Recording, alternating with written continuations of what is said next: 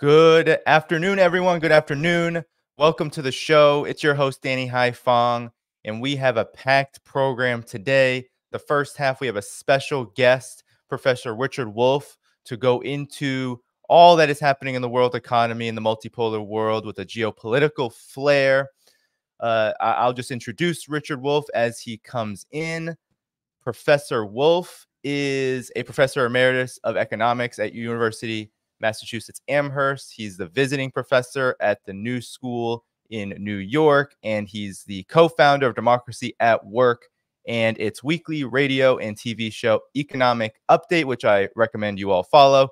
And you can see his websites, both of them, his own personal and Democracy at Work, in the video description. Professor Wolff, thank you so much for joining me today. Thank you, Danny. I'm very glad to be here. Yes, well, we have quite a bit to cover. First, let's talk about Russia and Ukraine, because the economic situation worldwide, of course, has been greatly impacted by this conflict. Now, Russia, in particular, has said and has stated through its president, Vladimir Putin, that it is now the largest economy in Europe in purchasing power parity terms. And not only this, and I would like you, if you could, to describe what that is, purchasing power parity, and why it's so significant. Russia is now at this stage, but also even Business Insiders reporting now that wages are up somewhere between 6 to 20% in Russia over the course of this conflict in 2023. And this is particularly true in the private sector. So, Professor Wolff, given all that the United States and the West, in particular NATO, has thrown at Russia in the realm of economic warfare, how has this happened? And could you describe the significance of purchasing power parity as well in your analysis? I'll kick it to you. Sure. For many years, for decades, maybe even for a century or two, economists have been tasked by the media, by the public, with explaining the different standards of living, for lack of a better term, from one country to another. How do you compare, Yemen with Nigeria, or Canada with Malaysia, and so forth? On one hand, you can simply translate the amount of money on average earned in the Malaysian currency and use the exchange rates in the world between the Malaysian currency and Canadian currency and say, well, this is how much the economy is worth. Excuse me. But the problem with that is it doesn't take into account that the whole structure of prices may be very different in those two countries, so that $1 worth of Malaysian currency may go way further in a whole range of commodities than $1 worth of Canadian currency might go in Canada. So a variety of mechanisms were developed over the years to adjust the comparisons. One of them was called purchasing power parity. In other words, you adjust the two economies' numerical values by a number which you have reason to believe captures the different purchasing power of the two currencies, each in their own specific national environment.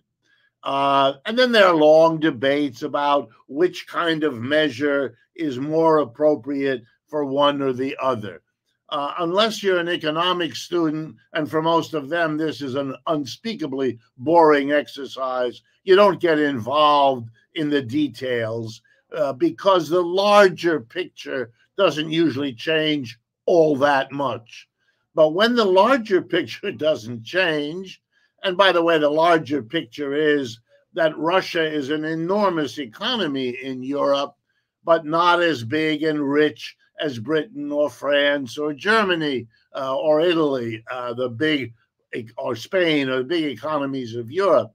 On the other hand, if you adjust for what you can actually buy for a Russian ruble in Kiev, well, that was a mistake, not in the Ukraine, but in Petrograd or in Moscow, well, then you get a different number, and Vladimir Putin can boastfully say, look, we're doing well. Here's the important reality that Mr. Putin has every right to point to. And there's no nice way of saying this. And you try to run an honest program, so I'm going to not be nice. I'm going to be honest.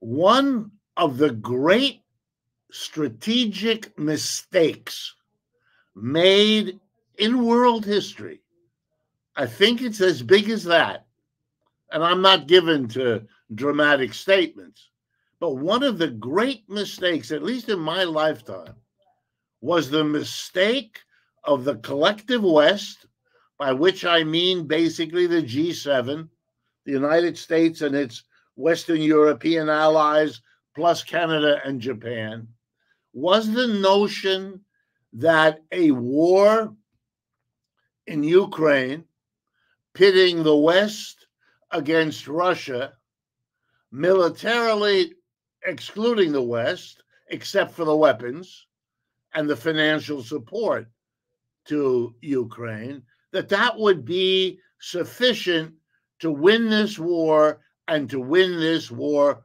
quickly.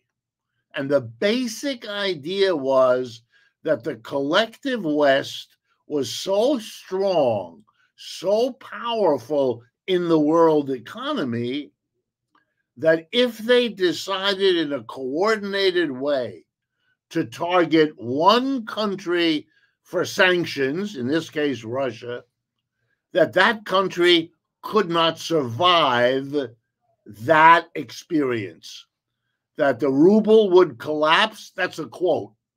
That's a quote from some of the highest officials in the West. That Russia would be, quote, brought to its knees.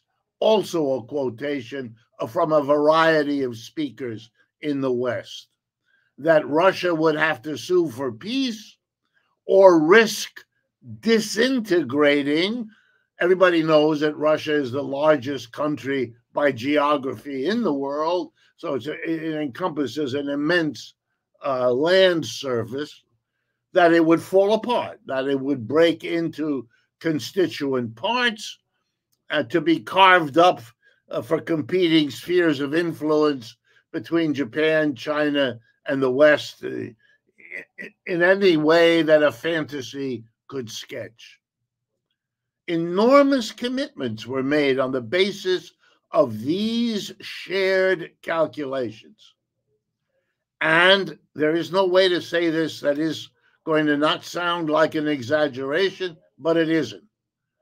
Everything about that prediction was false. Everything about that prediction has proved wrong. The ruble did not collapse. Russia did not collapse.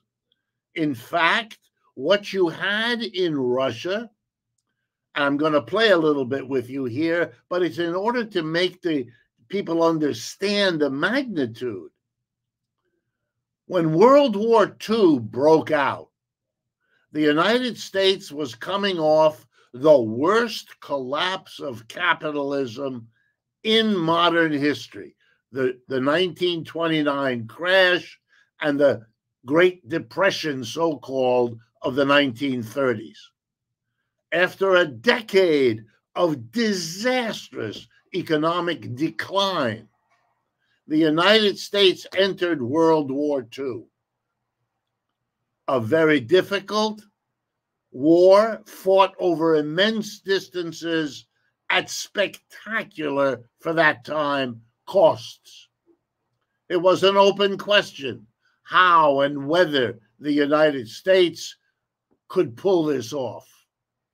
Well, what emerged was the discovery in the United States that war can be better business for capitalism than peace ever could, and that you could reorganize a crisis-ridden private capitalism, alternatively, as a government-driven defense capitalism or war capitalism or militaristic capitalism.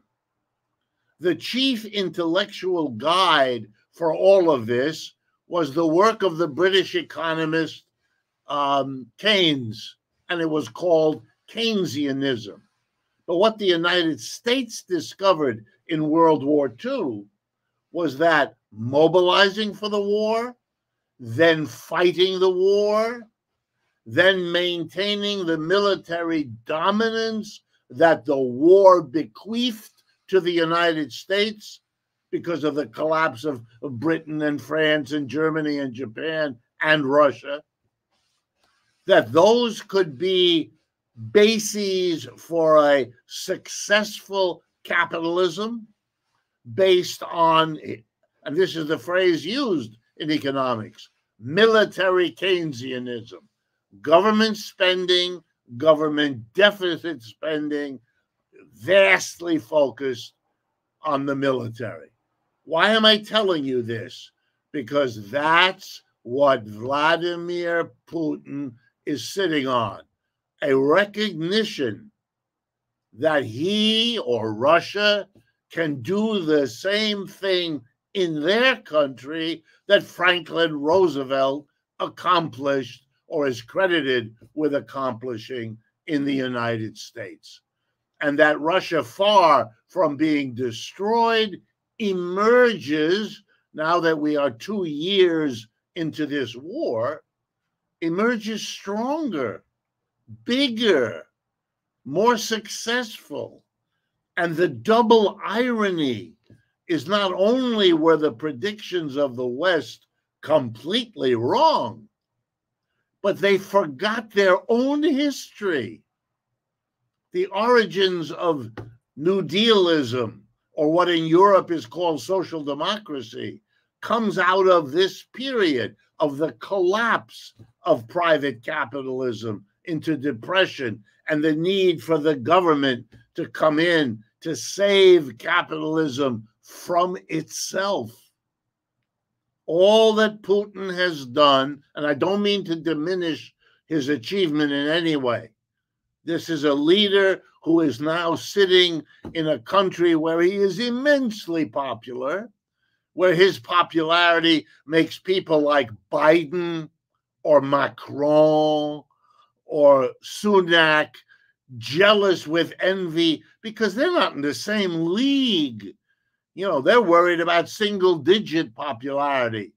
That's not Mr. Putin's concern. Not Mr. Putin, not Xi Jinping. They're doing fine when it comes to polling. Not an issue. Wow. Wow. By the way, the same polling companies are doing the polling. So you don't really even have that caveat to throw at this situation. So here's the bottom line. Russia did two things. It discovered military Keynesianism, which they were on their way to discovering anyway. What this war did is force them to do it in a hothouse fashion. They had to suddenly pour massive amounts of resources to do this. And again, it's not so different from what happens, you know, once it becomes clear in the United States, that's already true by 1939, 40, that you're going to have to go in. And now the effort is made. That effort is very popular. World War II remains the most popular war of the United States in the 20th century. It had solidarity. It had the coming together of the left and the right. The only bad guys were fascists in Germany and Japan, et cetera, et cetera, et cetera.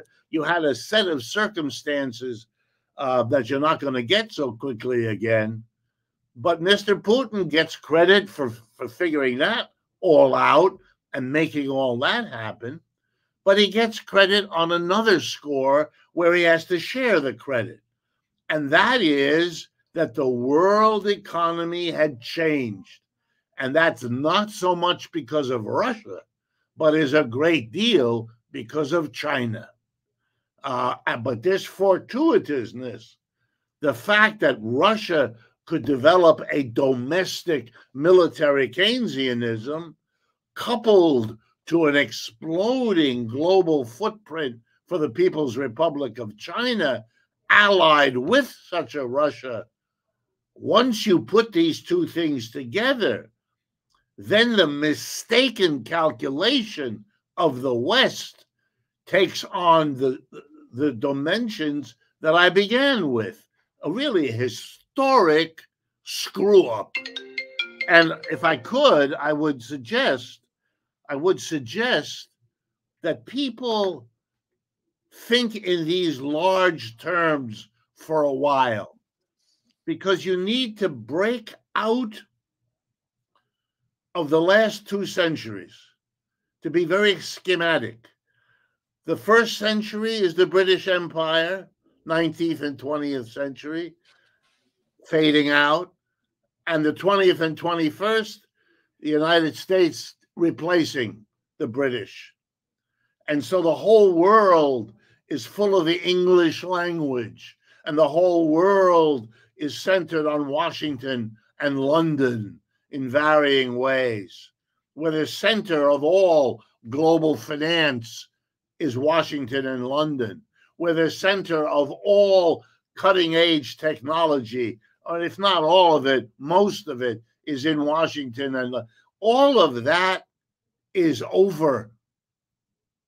Those empires are done.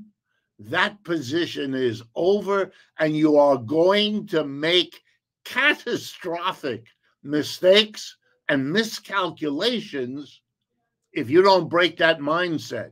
And what you're watching in Washington, and this is true whether you are Mr. Trump or you are Mr. Biden, you are watching people so deeply entrapped by that mindset that they can't see clearly. And whereas before, when I made that argument, I would have to give lots of evidence, I don't have to give evidence.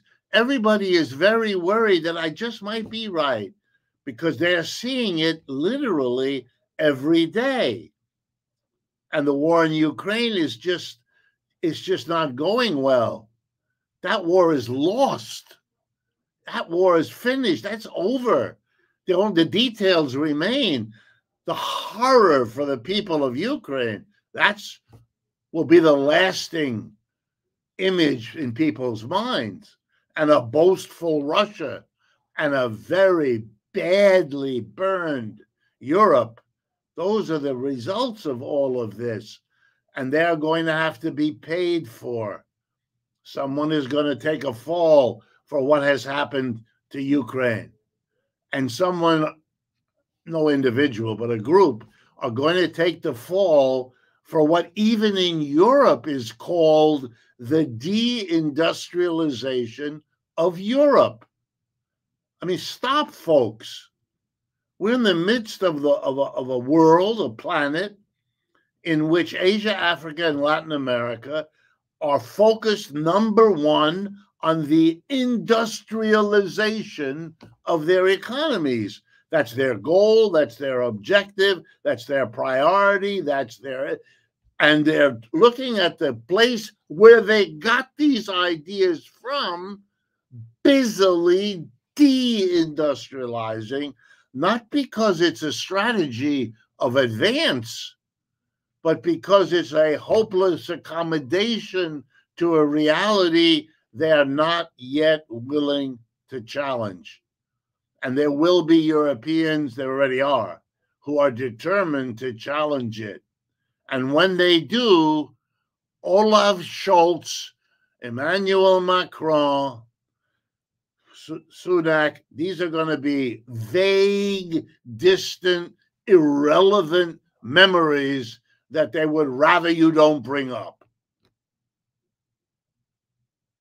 Yes. I mean, at this point, too, the distinction between what's going on with Russia and, we could say, the Brics economies and Europe just couldn't be any more stark.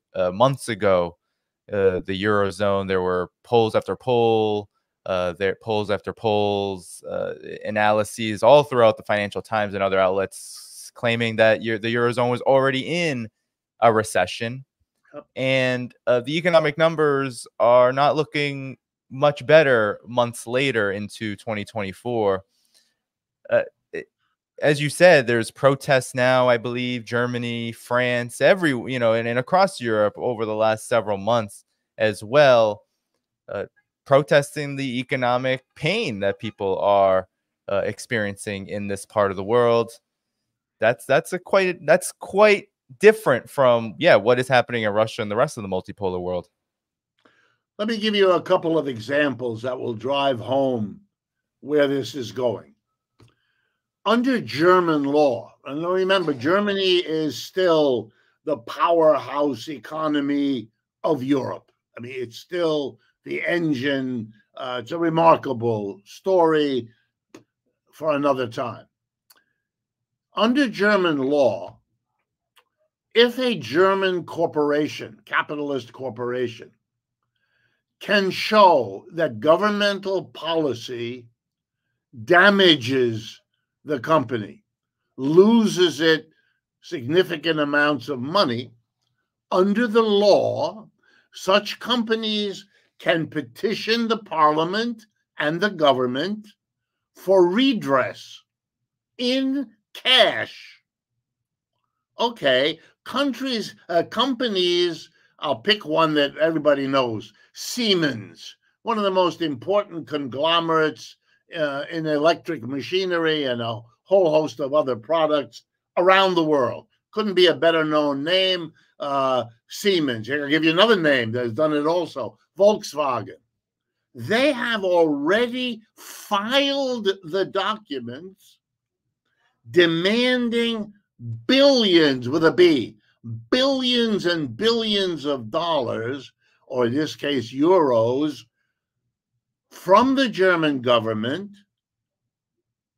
to offset their losses from the deindustrialization that they have suffered directly and indirectly from German policy. Okay, what are you seeing? Well, you're seeing the business community saying to the politicians, because that's what this is, you run the government, okay, we have given you enormous authority, okay, enormous power in the post-war period, okay, you have decided to align our societies with the United States, okay, and you are doing that in the face of the fact that the United States is escaping without rising energy prices impacting them the way we've been impacted. The sanctions didn't cost the U.S. anything, or relatively little compared to what it cost us. Okay, that's your policy, but we have the right to demand of you a compensation. Well, you know, the unions aren't stupid in Europe. The unions are gearing up and they have become public. They want compensation for the workers also from deindustrialization. If unemployment is rising, if real wages are not rising, if there's supposed to be cutbacks in government services because of the falling of government revenue due to deindustrialization, they want the mass of the working class to be taken care of. Uh-oh. Here's the problem. In no country, including Germany, can the government support both of these demands at the same time. Given the recession, given the commitment of the United States, at least, to a war continuing in Ukraine for quote unquote, as long as it takes, that's President Biden, well, then the Europeans have nothing to look forward to, even in the way of anything other than a growing cascade of such appeals for money, which will have more and more political clout the more the bigger companies line up to do it. And if Siemens and Volkswagen are already doing it, no German company is going to hesitate once that's underway. So you're setting in motion now levels of pressure in a European situation, which is why I become relatively more confident of making predictions, which I don't do. And I'm not making one now. But were I to make one, Europe is a place that is experiencing explosive contradictions, because that's really what this is. And unless something happens real quickly, drastically, to alter the situation, that's where you're going to see extraordinary, rapid political and economic and social change coming. And what you're seeing now, the leadership, the pale cheerleading squad for the United States, that's going to be blown away with a sense of embarrassment that they ever had. You know, the von der Leyen or that Danish clown. I mean, this is silly. I mean, just plain silly. You're already picking it up below the surface, as I say, in business, bitter business periodicals, where there are really high-level business advisors articulating what used to be only spoken in the beer hall late at night can now be talked on television prime time. It's coming. Yeah, yes, indeed. Thanks, everyone, for tuning in. This is Professor Richard Wolff joining me. Please hit the like button so more people can hear his economic wisdom. Now, Professor Wolff, I wanted to now move to China. So the news is that China has released its economic growth numbers for 2023 at 5.2%. Now, the Paul Krugmans of the world, the Western mainstream media doing what, or at least playing at what seems to be economic analysis, has claimed that China's economy is on the verge of collapse, that there are indicator after indicator, mainly in the property sector, real estate sector, that show that China is on the decline, while the United States has released its numbers well after China's at 3.1% growth.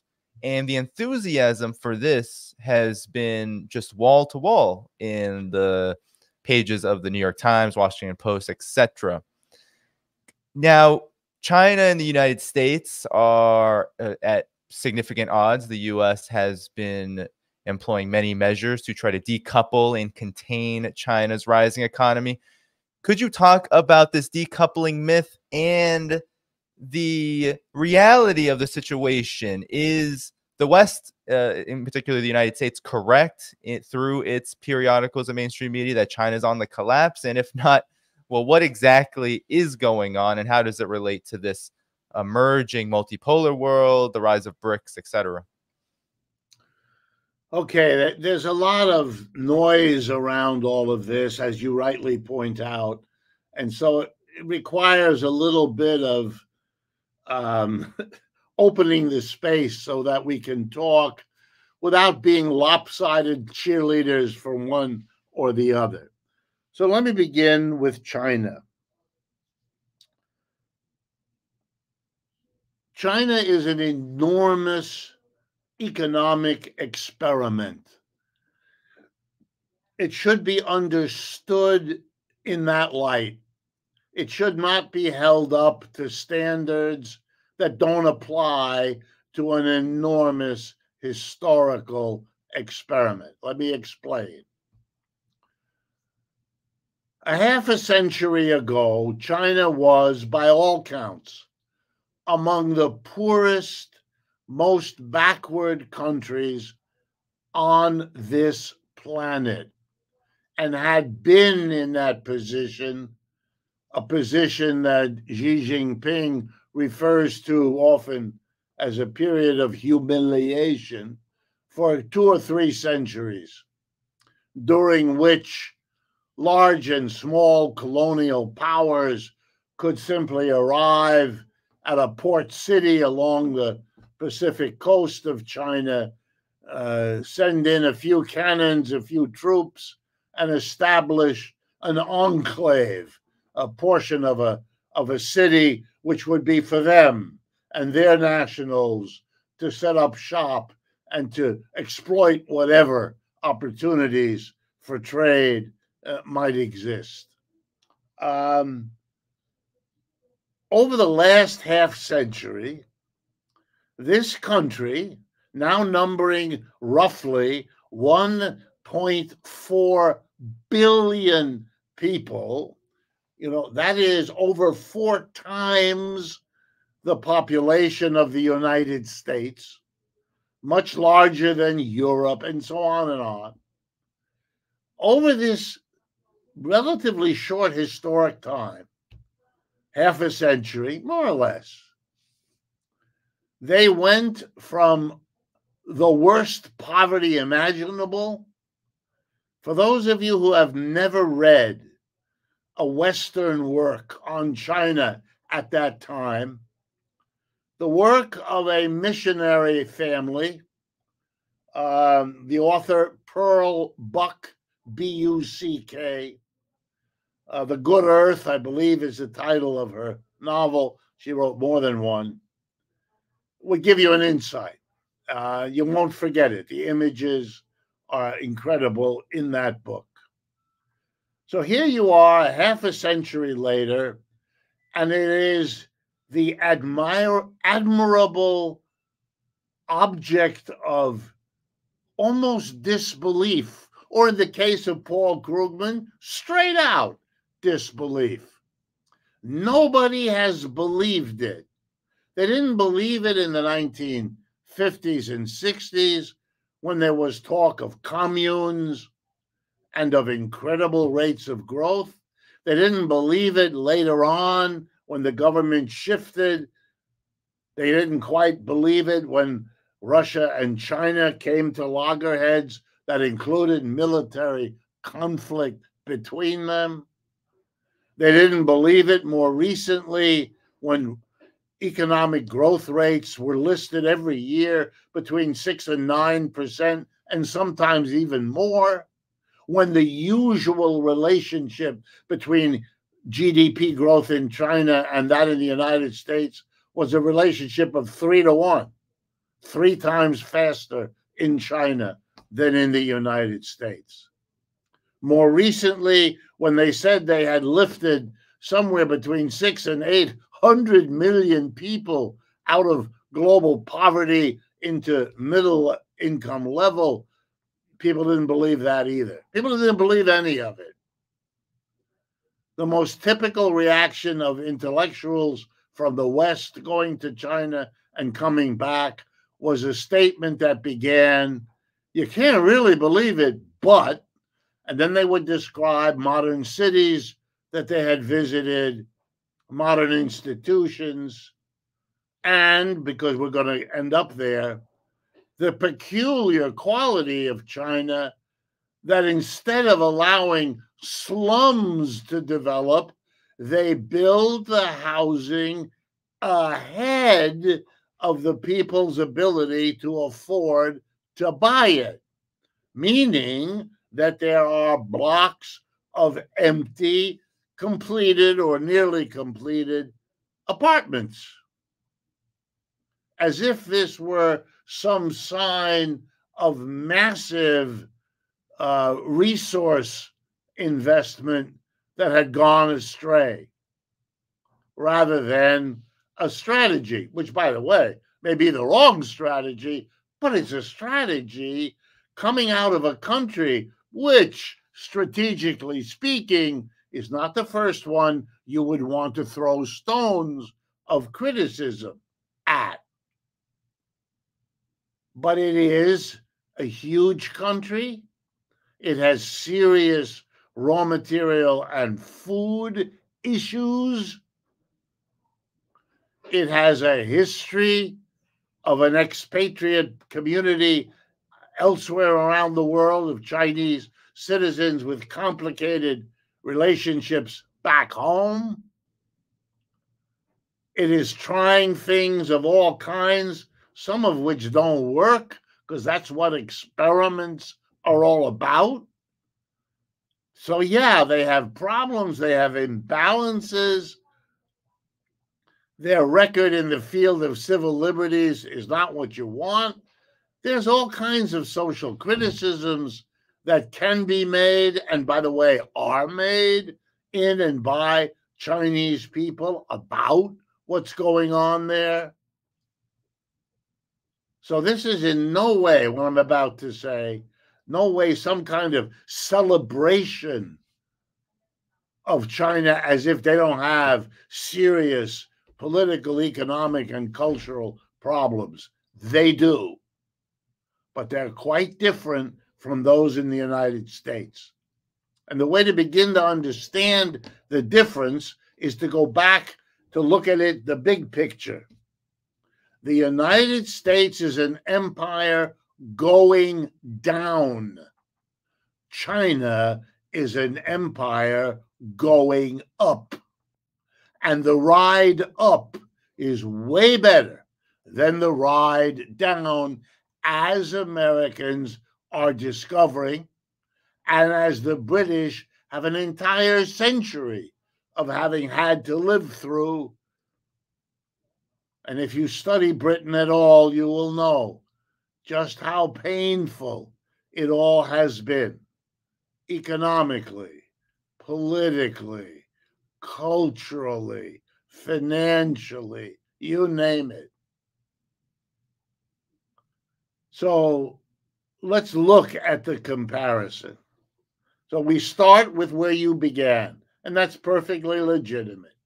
The United States is ecstatic that the 3.2% growth rate of the last quarter compares to the 5.2% growth rate in China. Now, on the one hand, that's reasonable because the gap between China and the United States is now smaller than it's been for most of the last 20, 30 years, where it was, to remind you, 3-1, 6%, 2%, 8%, 2.5% to 3%, and so on. So yeah, there's less of a gap. The Chinese economy is still growing. It's still growing faster than the United States, and it's a bigger country to begin with. So you're talking about vast creation of wealth. Let me give you an idea of that, just again, statistically, so it's in everyone's head. You can add up the GDP, gross domestic product. That's simply a crude, very crude, rough measure of the total output of goods and services in a country in a calendar year. So it gives you a rough idea how big the country is relative to some other country. And at the beginning of this program, we talked about purchasing power parity and other measurement details. But let's be real clear. The GDP of China, together with its allies, and I'm here going to count only the original Brics allies, Russia, China, India, South Africa, and Brazil. Those countries. There are now 6 more that more recently, a few months ago, joined the Brics. I could add those. It'll just make what I'm about to tell you even more extreme. In the year 2020, they passed like ships in the night. What am I referring to? Well, the United States and its allies, the G7. United States, Britain, France, Germany, Italy, Canada, and Japan. The year 2020, the total GDP in the world of the G7 and of the Brics was about the same, about $30 trillion. Here we are, roughly 3 years later. The share of total output of the G7 has dropped from 30 to 29%. And of the BRICS, before I add the latest 6 countries, 33%. It's over. It's finished. The lines are unmistakable. And 5.2 relative to 3.2 only makes the gap bigger. Why is this important? Again, the reasons are many. I'm going to give you a few in the hopes they stay in your mind.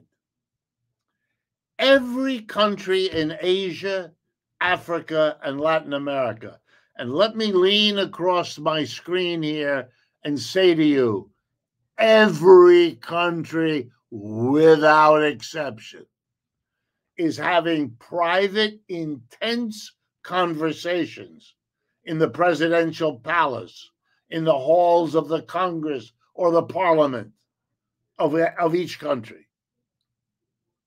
If we need in this country a huge loan to build up our cities, to finally have a proper education system, to finally construct a national health insurance system, to build a railroad, to bring in high technology, whatever.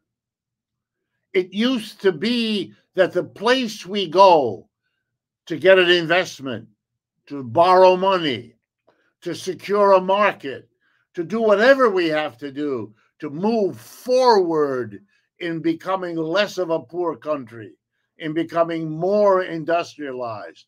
We would have to go to London or New York or Paris or Berlin, or you get the picture.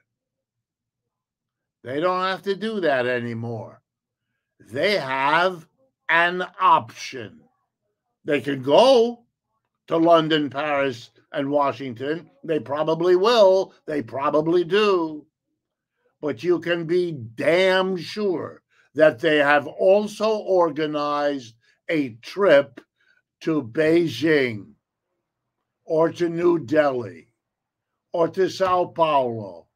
They're going to play one against the other. They're going to see where they get the bigger deal, the better deal. And they're prepared to give as good as they get. They will make deals and provide China or Russia or India what they need in exchange for the help. And they're going to discover, as they already have, that the wealth of the BRICS, being now larger than that of the G7, you're going to get sooner or later a better deal. And you may not be ideologically, aligned with the BRICS. Often they aren't. But they know where the bread is to be buttered. They weren't so thrilled about being aligned with Washington or London either, but they knew where the bread was buttered. And when people reproached them, they said, well, where are we going to go to get the help? Everything has changed. Nothing is what it was. And staying in the old mindset is leading to terrible miscalculation, as we discussed in Ukraine. But in case any of you are wondering, the exact parallel miscalculation lies at the base of what is going on in Gaza, or in Yemen, or in Syria, or in Iraq and Iran. Yeah, the United States can bomb or throw a missile. It cannot undo what I have been describing. That's why the votes are lopsided in the United Nations around Ukraine. That's why they're lopsided around Israel and the Palestinians. It's not what it was. You cannot function the way you did. Britain by now is a minor, irrelevant adjunct to what the United States is doing. You could see it. The United States decides to bomb Yemen. England says, gee, can we send along an airplane and drop something too? Sure, why not? What difference does it make? Answer, none at all.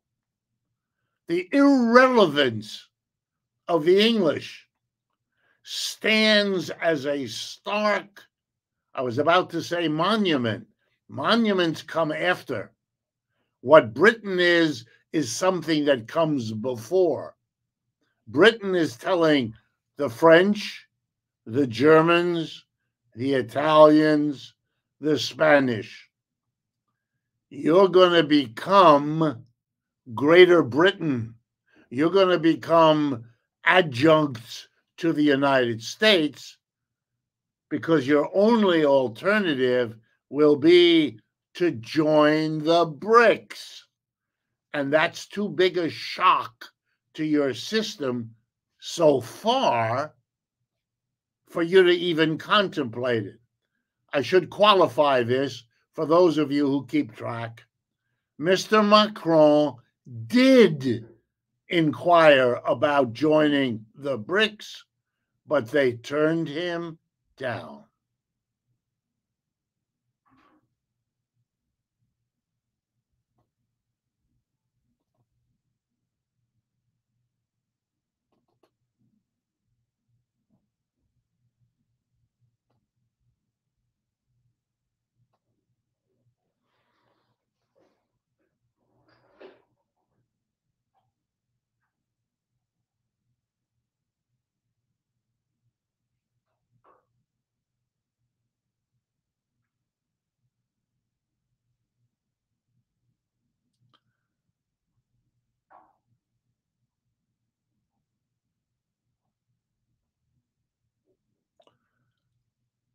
In the hopes that there's not a break in the communication, let me add a couple more realities about the changing world economy.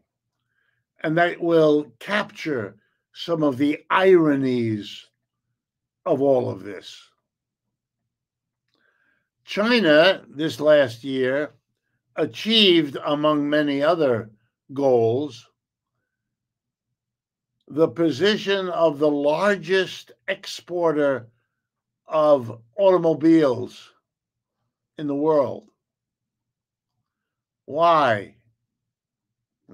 Well, the answer is Russia and Ukraine and sanctions. Give you an idea of how this works.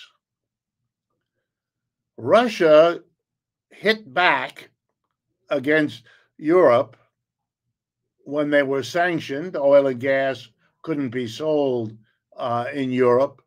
The pipeline was blown up and all of that. And what the Russians did was stop selling automobiles. And even more important, stop buying automobiles from the Europeans, which is where Russians more and more were buying their cars. Well, what did the Russians do? They cut a deal with China. We'll sell you oil and gas, which you badly need, and we will switch our people from European automobile purchase to Chinese automobile purchase. The Russian economy is big enough that these suddenly massive new purchases of automobiles from China shipped to Russia took China over its number 2 and number 3 position in world export of automobiles. China had been number 3 after Germany and Japan. Then it had been number 2 after Japan. But this last year, China became number 1. And let me remind everyone, nothing exemplifies the dominant thing of modern economic development than the automobile.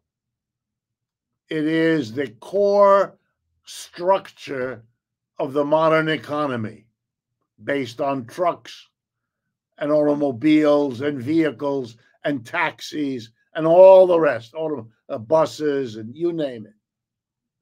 So if you're dominant in that industry, it speaks volumes. If you're the largest, it means you get to exploit what are called economies of scale. The fact that the larger the number of automobiles you produce, the more you can fine-tune the manufacture to lower the cost of each part below what it might have been if you only ordered 10 million rather than 20 million of something. The same applies when you buy inputs in huge quantities.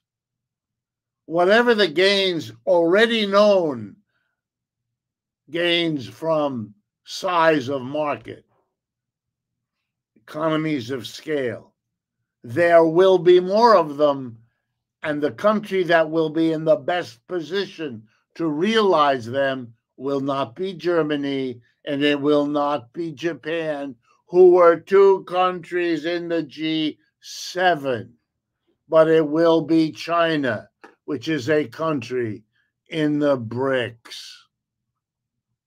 China's already the dominant player in the electric vehicle business.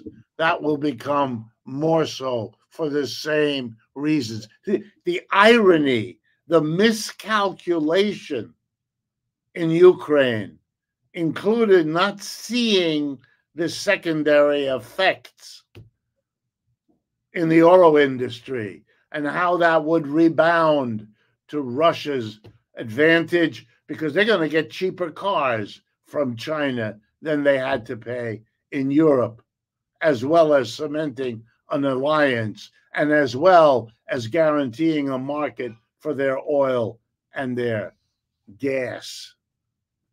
You're just seeing a restructuring. Here's another example, either yesterday or today. Information was released. I'm going to make a complicated topic simple. And the information shows that once President Trump, back in 2017 and 18, decided he would reorient American foreign economic policy away from neoliberalism, away from globalization, and towards what ought to be called economic nationalism, because that's what it is. When he decided to do that, and he hit China with tariff war, you may remember, a trade war, you may remember, it meant that goods coming from China being offloaded in San Francisco or San Diego or wherever they were coming in would have to pay a hefty tariff. Now, Mr. Trump, who's not a sharpest knife in the drawer, kept telling us how the Chinese were paying for this tariff. They weren't. A tariff is paid for by the importer, which would be a United States company. If you bring in Chinese motors, you pay China the price of the motor that China demands. If there's a tariff, it's paid to Washington by the importing company, not by anybody else. Okay, so the study is now in. We've had nearly 2 administrations Mr. Trump and the first, if there's a second, of Mr. Biden. And what do we see? We see that the supply chains, which had gone from the United States to China, because China was providing more and more of what goes into whatever manufacturing is still done in the United States, that the Chinese cleverly did what every other country subjected to this kind of treatment has done in the past 2 to 3 centuries. The Chinese export what they need to export, whether it's a finished product or an intermediate good, to a third country that's not on the bad list in Washington. I'll pick one, Ghana, or I'll pick another one, Paraguay, or I'll pick another one, Malaysia. And then they ship it to that country, offload it in the dock from one ship.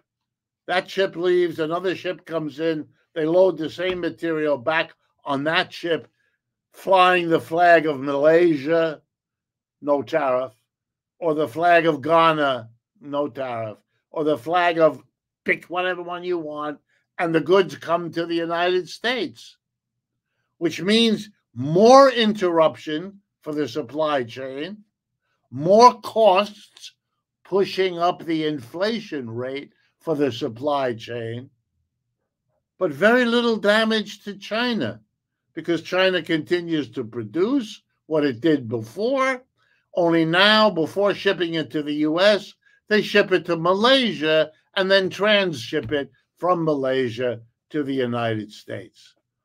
Oldest gambit in the book. And now we know it's being used to get around, it is so sad. You know, if you're the third, fourth, or fifth modern empire to go down, your ability to manage it should have gotten better. It hasn't. It remains the trauma that can't be overcome, that can't be faced.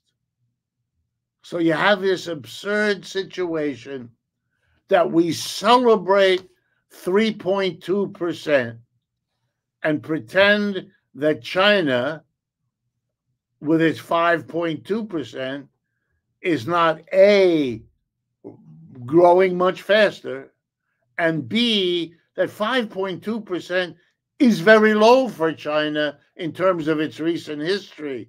And therefore, the likely outcome is over the next year and a half, it'll go back up. It may not, but it very well may, because that's the trajectory that they've been able to sustain for all the years that the same skeptics were full of the same articles that I read in the same New York Times about. And by the way, I admit it, I wondered, maybe the Chinese are cooking the books. They're not the first country to do it, not by a long shot. And we are not in a position in this country to throw stones. But it was possible.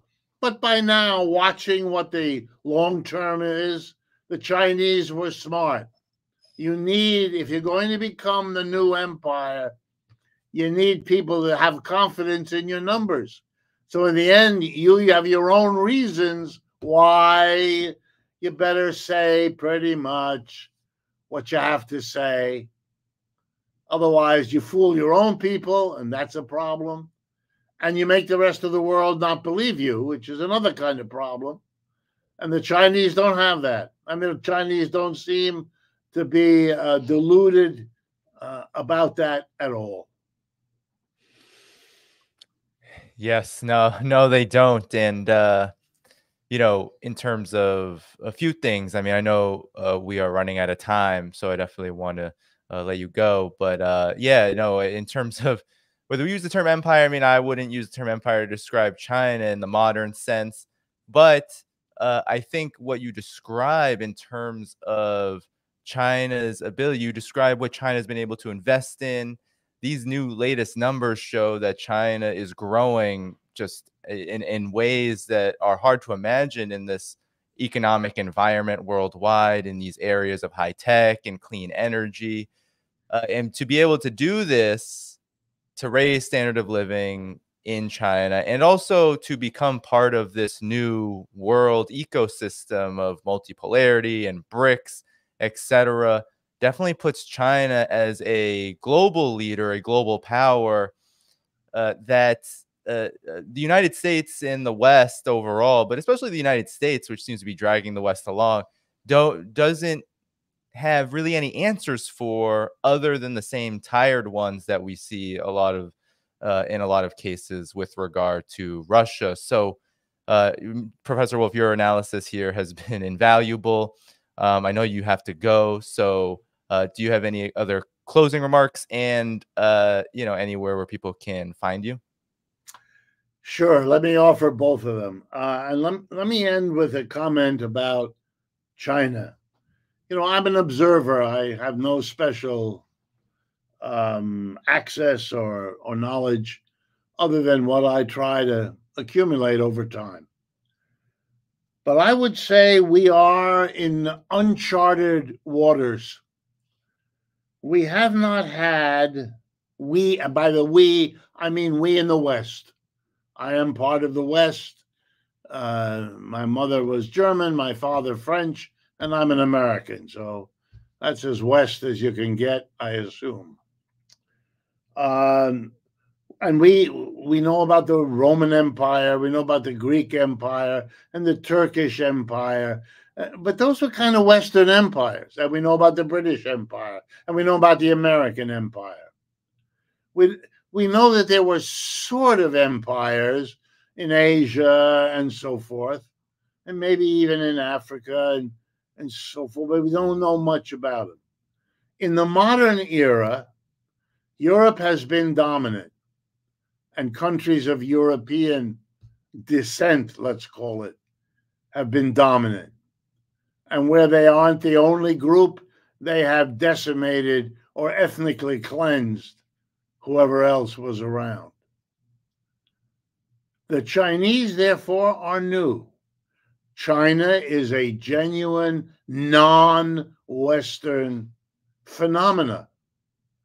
To be the most powerful, the most rapidly growing, the whole world is going to have to get used to it, and the whole world is going to know about it because modern telecommunications will let everybody know. And what that means is that the Chinese have a kind of opportunity that is remarkable. They may become the next empire. When I use images like one going down and one coming up, the Chinese may come up and become an empire, different because it's in the East, and yet not so different because it's following the model of a singular power as empire. But China seems unusually able and willing to work collectively with other nations, to formulate the Brics, to have enormous equals. Russia, a bigger country by geography. India, now a bigger country by population, not by much, but an equivalent. This is setting yourself up to be part of a group in which others are powerful, very powerful. And there may be a model here of collectivity on our little planet that we have never imagined before, and that will be brought to us all by the Chinese because nobody else understood that possibility or saw that opportunity or saw the need to grab at it, because the alternative is too much like the war of all against all which has been so bad a feature of the Western experience with empire. But I do think we need to understand that ours is in decline, and that the fundamental issue for a declining economy always was, do you do that with style? Do you do that with the recognition that this is happening to you and coming to terms with the others, including those that are on the heady rise up? Or do you attempt to smash them down and prevent them? The little corner of the British Empire that we now call the United States was once an annoying, poor corner of the British Empire. It decided to strike out on its own. The British laughed, sent over some troops, and tried to crush the operation. The British were defeated. In 1812, the British tried again, and they were defeated. They didn't try again. They wrestled in the Civil War with whether it might be clever to ally with the South rather than the North. Remember, they were the ones who bought the cotton that the slaves cultivated. But they didn't. They went with the North. And never again did they try to stop the new emerging colossus, the new emerging empire. The United States seems right now to be where the British were at the time of the American Revolution, trying to put the lid on Chinese development with the trade war and the tariff war, and going after the Huawei Corporation and not letting them sell chip-making machinery, and all of the other things, none of which succeed. And they still haven't learned the lesson. Maybe you'd be better off coming to terms with the Chinese. They have to have their chance, just like you did. But that can be worked out so that we don't destroy each other in the vain effort to undo the history that is now unfolding all around us. The best place to follow our work is the website you see on your screen in front of you, DemocracyatWork.info. Or you can go to my own, RD Wolff with 2 Fs, rdwolff.com. Everything we do is there, no charge for any of it, and you'd be welcome to make whatever use of it you can. Our hope is simply, by developing these kinds of analyses, to counteract the boring chorus of the mainstream media, which you, Danny, do in your way, and we're basically doing the same kind of thing in our way.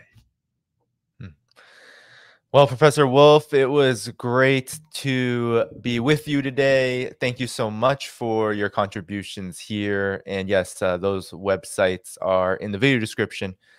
And we'll have to be in touch. Take care, be well, and have a great weekend. You too. Thank you. All right. Bye-bye.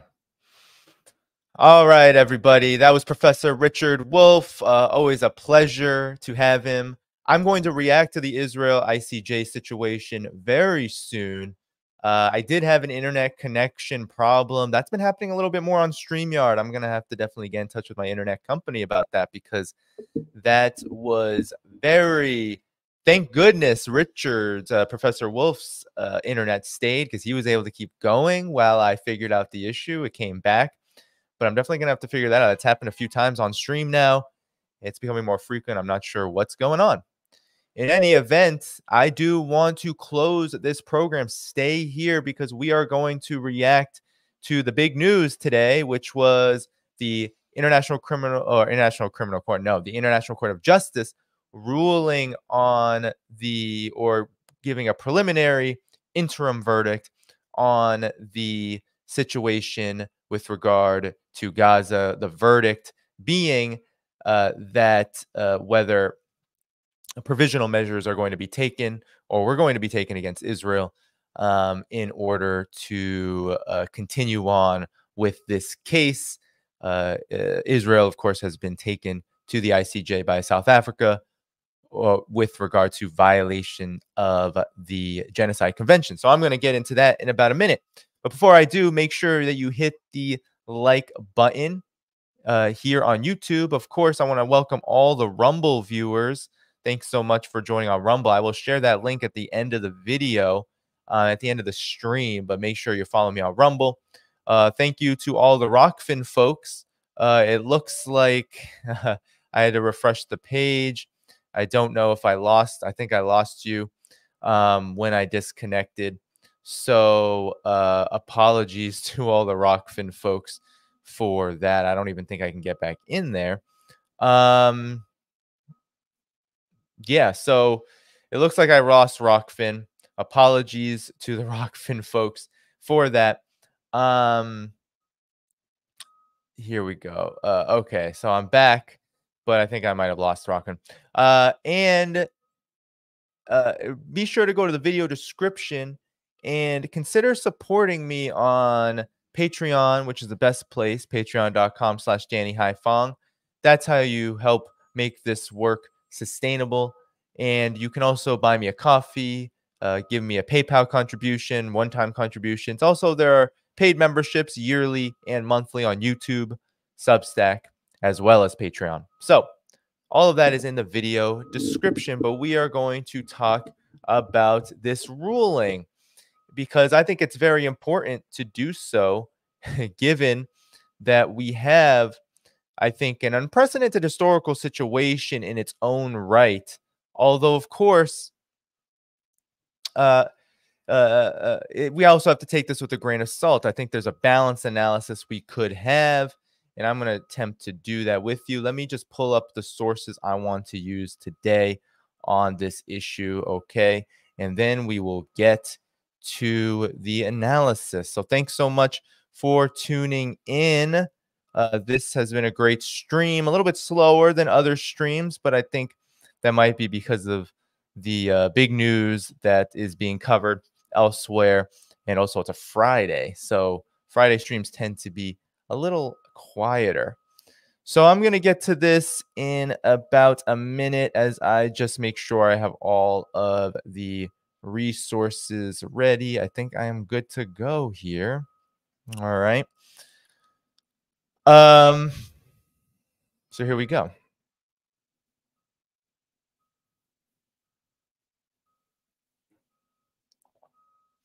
History has been made. Israel, after being taken to court in late December of last year, taken to the International Criminal or International Court of Justice, I should say, by South Africa, a verdict has been reached. So, again, history has been made. Israel's interim verdict, the verdict on Israel's violation of the Genocide Convention, which was filed by South Africa in late December 2023, has been reached. The International Court of Justice, its verdict is historic. It is a historic defeat in many ways, especially in the realm of public relations for Israel. And the United States, NATO, Israel, none of them are going to be able to grasp their heads or grasp their hands and wrap their heads around what is about to come next. Well, we have to first talk about what happened. So, on January 26th, very early in the morning Eastern Time, the International Court of Justice convened and gave its verdict, its interim verdict on South Africa's case. And it was ruled that South Africa's case is favorable. It was ruled in favor of South Africa.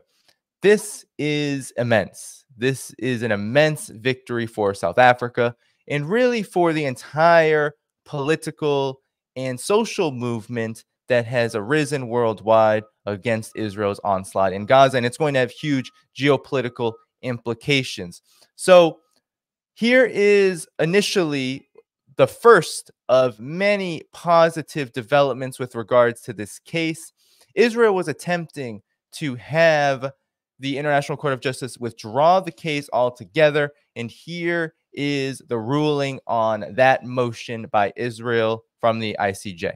At the stage of making an order on the request for an indication of provisional measures, the court's task is to establish whether the acts and omissions complained of by the applicant appear to be capable of falling within the provisions of the Genocide Convention. In the court's view, at least some of the acts and omissions alleged by South Africa to have been committed by Israel in Gaza appear to be capable of falling within the provisions of the convention. In light of the following, the court concludes that prima facie, it has jurisdiction pursuant to Article 9 of the convention to entertain the case. Given this conclusion, the court considers that it cannot accede to Israel's request that the case be removed from the general list. So there you have it. The case is not going to be removed. That is not going to happen. And essentially what the court did there is state that what South Africa has brought to the court is indeed legitimate. It's very legitimate. And there is enough to continue on the possible ruling, which will come at some point in the future.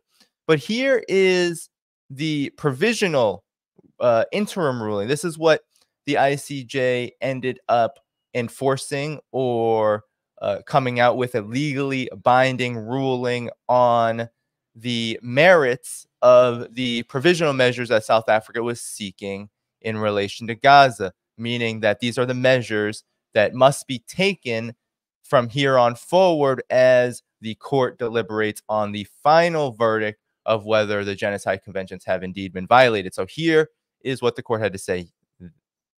For these reasons, the court indicates the following provisional measures. 1. By 15 votes to 2, the State of Israel shall, in accordance with its obligations under the Convention on the Prevention and Punishment of the Crime of Genocide in relation to the Palestinians in Gaza, take all measures within its power to prevent the commission of all acts within the scope of Article 2 of the Convention, in particular, A, killing members of the group, B, causing serious bodily or mental harm to members of the group, C, deliberately inflicting on the group conditions of life calculated to bring about its physical destruction in whole or in part, and D, imposing measures intended to prevent births within the group. For these reasons, the court indicates the following provisional measures. 1. By 15 votes to 2.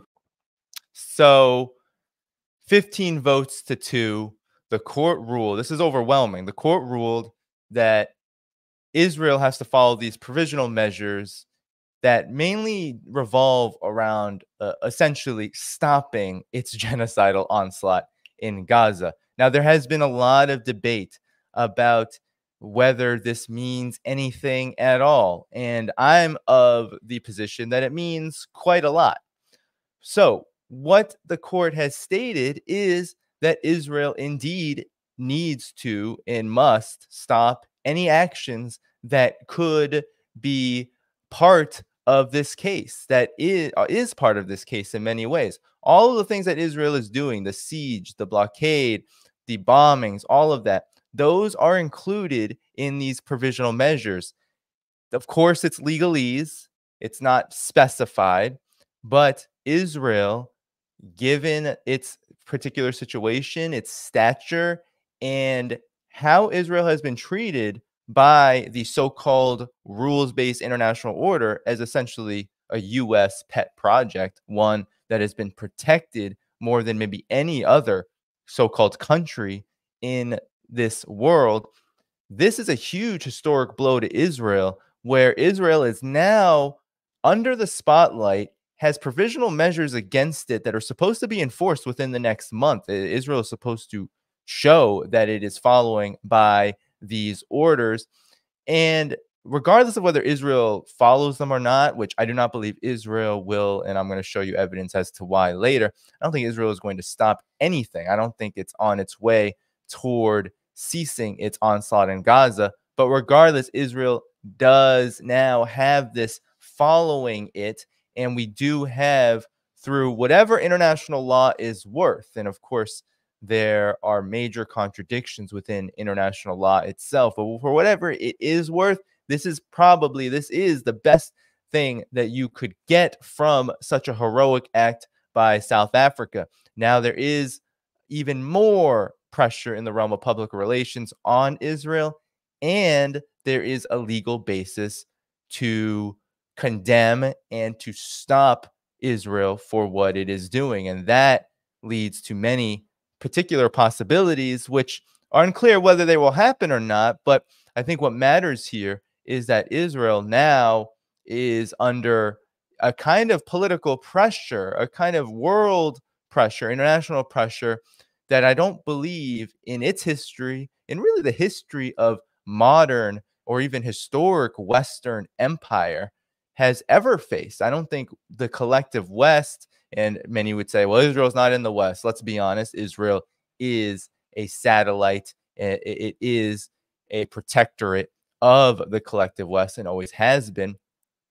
And it identifies itself as Western, as a Western colonial outpost.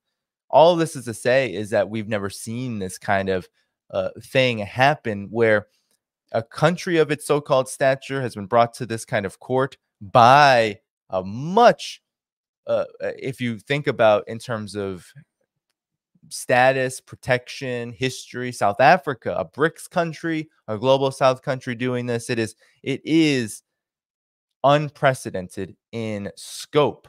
So here is what the foreign minister Nerlende Pandor had to say about, the United States and Germany, go figure, are saying that this ruling is meritless, and so is Israel for that matter, and that's no surprise. Here's what Miss Pandor had to say, Her Excellency Pandor of South Africa, with regard to these comments. This is her response, and I think it's important because it spells out perhaps the sophisticated outlook that we can have on this matter.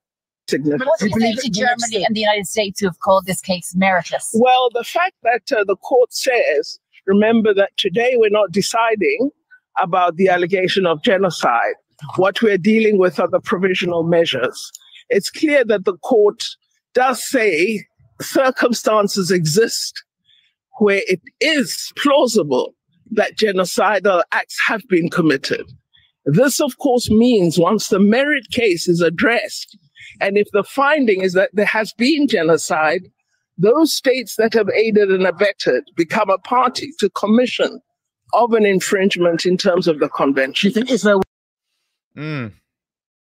So basically what Pandor is saying, South Africa's foreign minister is saying, is that while a ceasefire would have been, of course, preferable in terms of the language, first of all, it was not likely that the court would rule for a ceasefire in a genocide convention, as that is not what is being ruled upon. This is the tricky thing and the problem with, of course, legal affairs. That's not what was being ruled upon, and that's not part of provisional measures. But all of what the court has ordered could be seen as, in its total package, it tantamount to in order for a ceasefire, because in order for Israel to follow these provisions, there has to be a ceasefire, and that's what Ms. Pandor is making very, very clear. But her broader point is really important in that if Israel continues on its onslaught, now that this ruling has been made, well, now there's legal basis to take countries like Germany, like the United States, like France, all of these countries in the collective West that have aided and abetted Israel. Now they can be taken to court on the same account, leading to potentially a cascade effect that will be a public relations nightmare for the entire collective West, which already it has been. What Israel is doing has been a huge blemish on the already tattered and beaten down political, economic, global image, its stature and prestige with the global majority around this planet. So this is significant. And what what the foreign minister of South Africa, Naledi Pandor, said, I think must be taken into account as a way of looking at this, case in a manner that's more sophisticated than, well, we didn't get what we wanted. We didn't get the court to come down in Israel, throw all of the Israeli officials and their aiders and abettors into prison. We didn't get a ceasefire. A lot of people wanted a ceasefire. That didn't happen.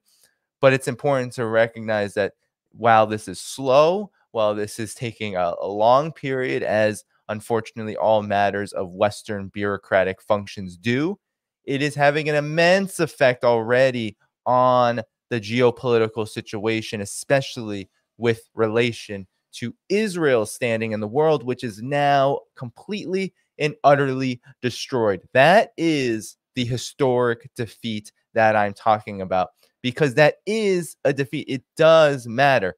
Yes, there are people who have come to me and said, Danny, the Palestinians, tell them that there's a victory. Tell all the Palestinians are being bombed and killed. Tell the Israelis who are continuing this onslaught, they don't care about the decision, that this is some kind of historic defeat. Yes, tell each of them that this is a historic victory for the Palestinians and a historic defeat for Israel. And what I would say to this is that, well, Israel is losing their minds over this. And the Palestinian people have already made the greatest sacrifice maybe that humanity has ever made in terms of its own quest for freedom, their own quest for freedom, and the objective of independence and self-determination, which was October 7th. That was the huge sacrifice that was made. So all of this is to say is that while it's quite clear that Israel is not going to stop this onslaught, it's also clear that optics do matter, that every point where Israel or the United States or the collective West as a whole is taken down a notch through a public relations win, as well as through a legal mechanism, which was once just resigned for either the enemies and adversaries of the United States or some African neo-colonial dictatorship that the United States and the collective West propped up. That it was where these courts were once reserved. Now Israel is on trial, and not only was South Africa's case affirmed, but they just scored a major victory in the proceedings of this case. So it's important to recognize all of that and have this kind of nuanced view. And here's what Ali Abunimah said, friend of the show. I'll definitely have to have him back on soon. In response, he is the editor of Electronic Intifada, a great publication. Ali Abunimah said what the South African foreign minister is saying, Naledi Pandor is saying is correct. Israel cannot stop killing and other genocidal acts against Palestinians as the court ordered without a ceasefire. Therefore, the order of the court is effectively an order for a ceasefire. So there you have it. That is my position as well. This is effectively an order for a ceasefire. It is an order for Israel to stop what it is doing. And so if Israel stops what it is doing, which I don't believe that's going to happen, then we would essentially have the equivalent of a ceasefire. But here is what Benjamin Netanyahu, the genocidal maniac at the head of Israel's Knesset, the prime minister of Israel. I'm not going to read all of the joke Israeli accounts. I'll just go to the video and react to this. This is what he had to say in response. Basically, we will continue. This is an abomination. Here we go. Israel's commitment to international law is unwavering. Equally unwavering is our sacred commitment to continue to defend our country and defend our people. So Israel's commitment to international law is unwavering, and yet Israel has violated essentially almost, if not every single article of international law with regard to the rules of war, bombing hospitals, bombing schools, bombing refugee camps. This is just, I mean, this is just typical Netanyahu and typical Israel. Like every country, Israel has an inherent right to defend itself. The vile attempt to deny Israel this fundamental right is blatant discrimination against the Jewish state, and it was justly rejected. The charge of genocide leveled against Israel is not only false, it's outrageous, and decent people everywhere should reject it. On the eve of the International Holocaust Remembrance Day, there we go again. You have Mr. Netanyahu in Israel evoking the Holocaust as a justification for what it is doing in the name of self-defense. But we all remember how Mr. Bernard Shaw, the lawyer, the British lawyer that was defending Israel, he couldn't even keep his papers together in order to make the case in defense of Israel, essentially metaphorically and behaviorally showing that Israel has no case. Israel cannot defend its position because the writing is on the wall. 30,000 plus Palestinians have been killed, thousands of homes, buildings, hospitals, civilian infrastructure as a whole in Gaza completely ruined, more than 1 million, almost 2 million people displaced. The writing is on the wall. This is a targeted campaign. It is a genocide. They said it as much. The court keeps and continuously states Israel's officials like Yoav Gallant, the defense minister, all of his statements targeting Palestinian civilians, the president of Israel talking about how no civilians are innocent. All of this is to say that Israel's case is absolutely non-existent here. I again pledge as Israel's prime minister, never again. Israel will continue to defend itself against Hamas, a genocidal terror organization. On October 7th, Hamas perpetrated the most horrific atrocities against the Jewish people since the Holocaust, and it vows to repeat these atrocities again and again and again. Our war is against Hamas terrorists, not against Palestinian civilians. Again, Palestinian civilians have absolutely been the target because we can't even get good numbers. They say a third of Hamas fighters have been killed, which is a stunningly low number, even if true, during the throughout the duration of this conflict, or I should say, the latest iteration of Israeli aggression. Only a third since October 8th or 9th, or whenever they started their genocide operation. And yet 30,000 civilians have been killed. So their war is not with civilians, yet Palestinians have been murdered en masse, which led to this genocide convention trial in the first place. This is just typical hand-wringing, pearl clutching. Netanyahu and Israel are really under fire. This is why this is important.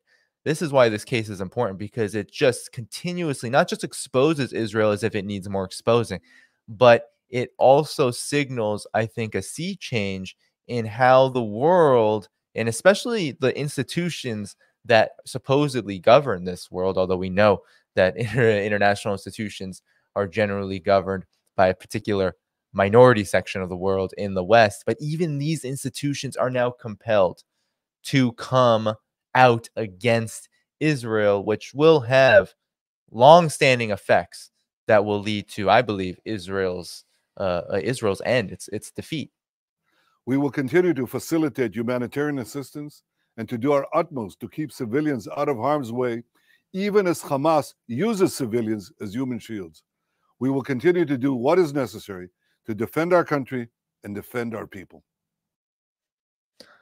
So that's a very typical Israeli response. I mean, that's basically been their line from the very beginning, claiming that the only reason they're killing all of these people is because Hamas is using them as so-called human shields, when we've known now, and now we know that Israel is actually using their own hostages as human shields, essentially killing them, bombing them, and putting them in harm's way by continuing to keep them, to keep thousands upon thousands of Palestinians in prison without charges, and continuing this onslaught, because this would end very quickly if those prisoners were released, the Palestinian prisoners, if Israel made real commitments to stop desecrating historic and religious sites, if Israel would begin the process of actually acknowledging Palestine's existence and its right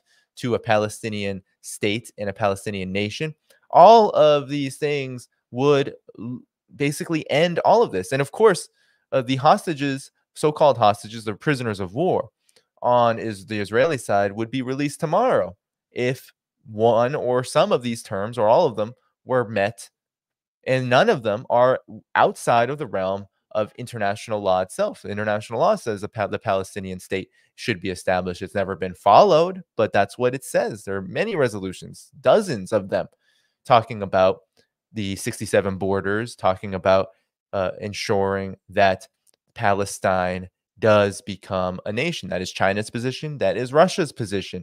This is not out of the realm of possibility, but yet it has been rendered impossible because of Israel and, of course, because of the United States.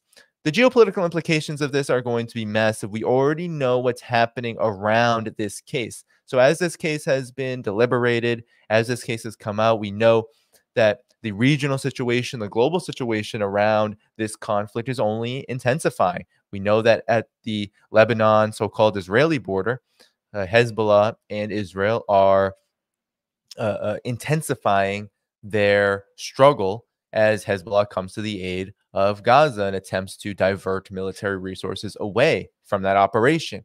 We also know about Yemen's heroic stand in the Red Sea and how Ansar Allah is causing what is going to be a months-long crisis, if not more, there, which will eventually, if we thought Europe was devastated now because of sanctions on Ukraine, or sanctions on Russia via the Ukraine conflict, then we haven't seen anything yet, given that much of Europe's energy goes through the Bab el-Mandeb Strait, and that much of the container traffic that is so necessary for global commerce also goes through the Red Sea. So Yemen is not going to stop. All of the major Western mainstream media outlets are talking about it like this.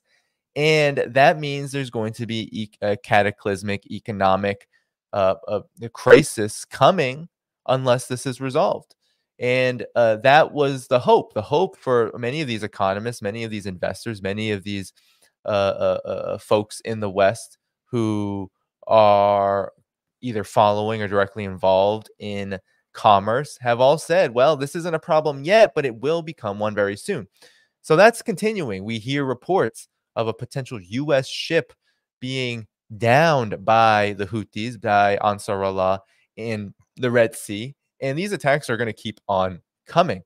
And then you have the Islamic resistance in Iraq, in Syria, basically forcing the hand of CENTCOM, the Central Command, U.S. Central Command, into discussing withdrawals from both countries. You have Iraq's prime minister calling for the withdrawal of U.S. troops in Iraq. You have the Biden administration contemplating a potential withdrawal of U.S. troops from Syria. Now, I don't know when or even if these developments will occur, but the reason why they are even occurring in the first place, why they're even being considered at such a delicate moment for the Biden administration, given that we are just less than a year away from the 2024 elections, is because of the pressure that has been placed on the Biden administration by the regional forces, the axis of resistance in support of Palestine, and also the people of the collective West in the United States who have stood up against the genocide. All of these forces coming together to place pressure on the United States has led to them reconsidering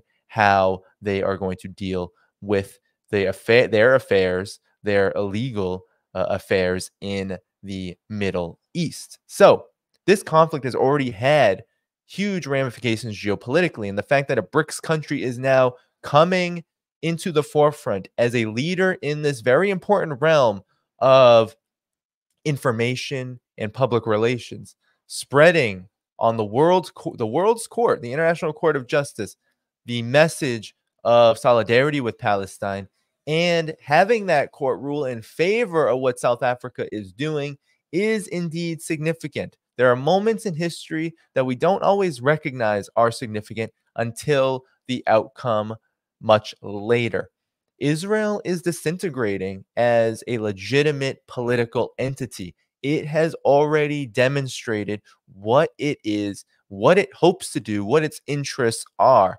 These were not a secret before October 7th, 8th, 9th. It was not a secret that Israel had plans to essentially ethnically cleanse and eliminate the entire Palestinian population. They mowed the lawn, they displaced, they continued the settlements, all of these things. The siege on Gaza, the blockade, that isn't necessarily new, although it's much tighter now. All of that was a slow rolling ethnic cleansing project, a slow rolling eradication project, a genocide. Now that Israel has accelerated the process in its onslaught on Gaza, now it finds itself in a very delicate position, one that could not have been predicted before this. Israel has been the golden child of the collective West, first the British and then the United States. This golden child, this military outpost in West Asia, was supposed to be infallible and untouchable. Its expansionism was supposed to be controllable, meaning that there were not going to be conflicts between U.S. interests, Western interests, and Israel. Well, now we're seeing all of these fissures, all of these cracks, all of these contradictions emerge, which point to the fact that Israel is not a golden child. It is an illegitimate, spoiled child that is now out of control. I liken it to a dog that has been either not trained at all or ill-trained, and now that dog is on its own, meaning it is doing what it wants to do. It is going after every single living being as a potential threat to its existence. It cannot see otherwise. But the difference between a dog and Israel is that most of the time when dogs are aggressive in this way, they are actually afraid. They are actually in their instinctual capacities and in their mind afraid of things that they shouldn't be afraid of. Israel, on the other hand, is not afraid of anything. Israel is much worse than a dog that has been ill-trained. Israel is actually doing this on its own volition, on its own accord, pursuing its own interests. And that is, I believe, what is being completely exposed. And there is no more empathy or sympathy, and there's no more Holocaust revisionism or anything that can pull Israel out of the hole it has dug itself. And that includes worldwide. This is a worldwide phenomenon. This is going to have ramifications for Israel and also for the United States and for Germany, a joke of a country, and the rest of the collective West. They are going to have to answer the call. Biden is already having to answer this call every time he goes out there from his constituents, but why they so dutifully support this massacre. And that is also going to continue to damage the U.S.'s global standing, the West's global standing, and strengthen that of the multipolar world. Brics is leading this charge. Brics is leading the charge of support for international justice, for international law. It's no clearer than here in the Gaza situation. And you also have countries that are not really considered in the multipolar world, but are, like Yemen, which are showing that they are aligned with Russia and China. They are aligned with the Palestinian people. They're letting Russia and China use the Red Sea for their commerce because they have decided, Russia and China have, that they're not going to use the Red Sea to aid Israel. They weren't aiding and abetting the genocide already, but they're not also going to go against what Ansar Allah is doing. It's a really beautiful thing to see, and it shows that the world is indeed changing dramatically. It is changing dramatically. Ask me 10 years ago if I thought Israel was going to be is going to be led into the International Court of Justice and given such a verdict, and I would have said, absolutely not. Israel bombs Syria all the time. Israel is wreaking havoc in the region, and Israel was absolutely unhinged 10 years ago with regard to its dealings with Palestine. I would have said no. Israel is untouchable at this point because the United States protects it. Well, U.S. protection isn't what it used to be. The world has changed, and indeed, this is a historic ruling, and we will continue to follow this matter as developments emerge, as this case continues to move toward a final verdict over genocide. And at this point, it is quite clear that Israel is guilty and that its time is fast dwindling. Its time is fast coming up.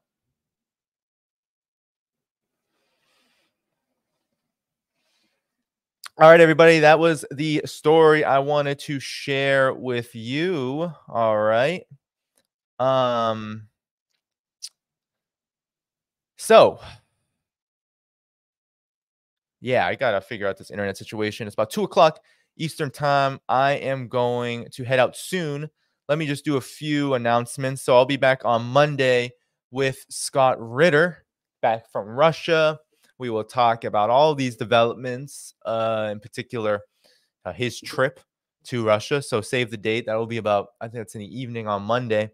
So somewhere at 8:30 or 9, I have to confirm the time with him. And p.m. Eastern. Okay, so save the date, Monday. I'll be back on with Scott Ritter. And then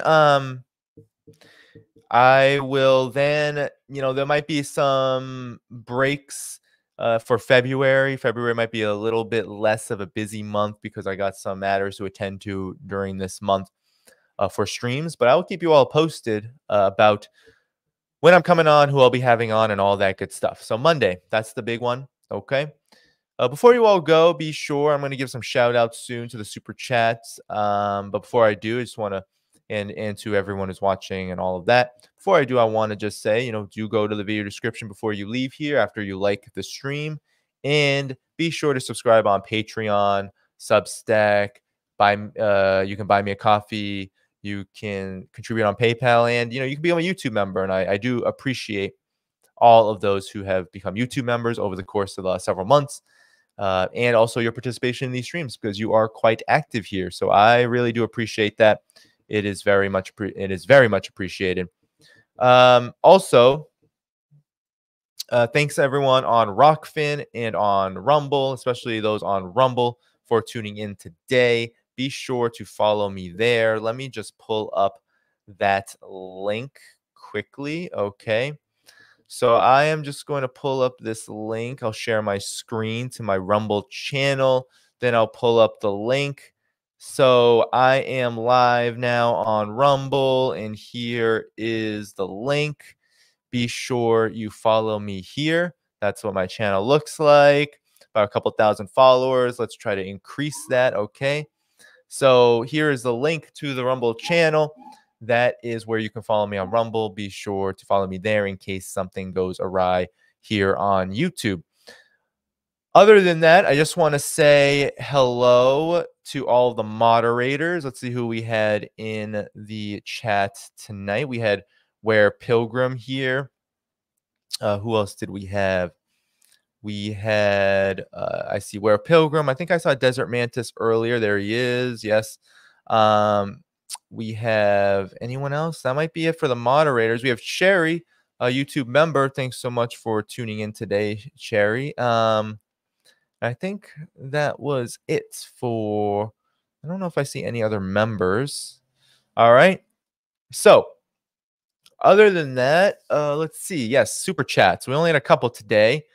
We had the Iranian Putin, who's a member now for 1 month. So thanks so much for being a member to the Iranian Putin. Putin, as many people like to correct me. Putin. So Cloud Biladu. Okay. That's very Canadian. Hi from Quebec City, Canada. Great team. Merci. Thank you so much. Very French. French Canadian, Cloud? Very French Canadian? I don't know. This is my ignorance culturally coming up. Thank you so much. There's cat emojis. Oh, yeah, there are cat emojis on Rumble. I need to sell it more. People are saying, well, I'm not a salesman. I wish I were a better salesman, because maybe I would do better on all accounts. I do my best. Okay. All right, everybody. So I think that's all for me.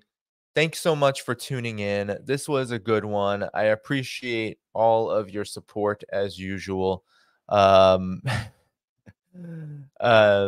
To all those on Rumble and Rockfin, thanks so much for supporting independent media. Be sure you hit that like button before you get out of here today. Be sure you go into the video description and support. Oh, it looks like I had a Patreon question a little late from Fahim. Please ask the professor the introduction of Buy American Act has impacted exports on China. All right. So sorry, Fahim. He's always asking a question. I was unable to get to it today. But that's one thing you can get from Patreon is if you submit questions in time, I will ask them for the guests. All right, everybody.